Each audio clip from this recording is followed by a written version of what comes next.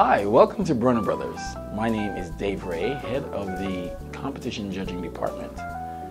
I've been asked to speak to you on the area of preparing for a competition. This will be one of many series, and so I am going to begin by speaking about learning what's trending. So, how do you know what's trending? It is imperative that you follow social media, you follow fashion blogs, you follow the news programs such as Entertainment Tonight, etc. That gives you an idea as to what is trending in terms of what the celebrities are wearing, what the stylists are creating for celebrities to wear at different events. You also should research lots of fashion within the European market, such as Paris, Italy, Spain, and Luxembourg. All those places have lots of fashion symposiums, gurus, and conversations. And so you'll be able to see what is trending not only in the American arena, but also in the European market. So that is how you know what's trending.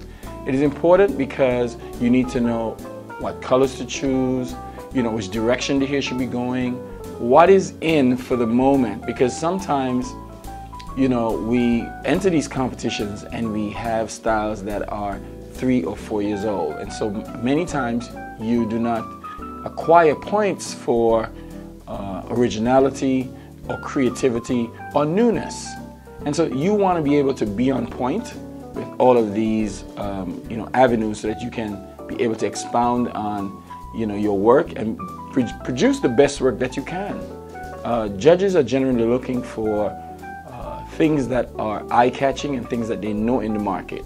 Although the judges come from different parts of the country, they pretty much are very much au fait with what is trending, and so you need to be aware of that too, so that you can make the best decisions when you're preparing for competition. We as judges, we try to be fair as possible. That is our goal. We have no stake in the matter. We don't take this personally. We are just doing our work. And so we look at what we see. We cannot interpret what we think you mean.